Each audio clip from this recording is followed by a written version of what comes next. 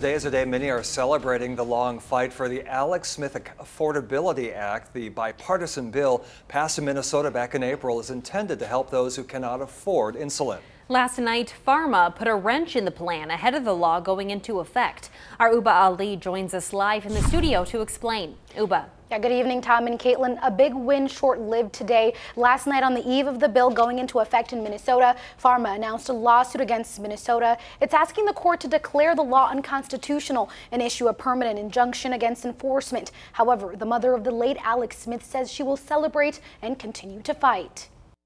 I'm using this as a symbol that this could have kept my child alive. Kept her son Alex Smith alive, who lost his life in 2017 due to rationing his insulin. He made about $40,000 a year, but he still couldn't afford the premium with a high deductible and still have to pay for his insurance.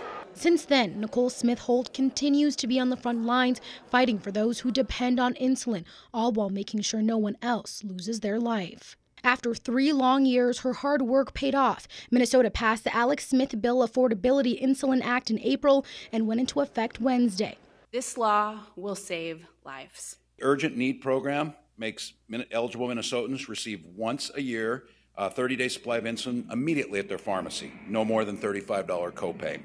And then the Continuing Need Program for eligible Minnesotans to receive up to a year's supply of insulin for no more than $50 per 90-day refill. Now a pushback from Pharma that no one expected. Last night, as the news broke about the lawsuit, I was actively working to ensure people who are at risk of death were able to get the insulin that they need, while Pharma was actively finding ways to prevent access to affordable insulin. While the lawsuit is pending, Attorney General Keith Ellison tweeting, "I'm defending this law in court with everything I have because no one should die because they can't afford their insulin." And even though the fight is ongoing, Minnesotans will still have a safety net. It really is important to get the message out to Minnesotans that if you or a family member is in dire need of insulin, this law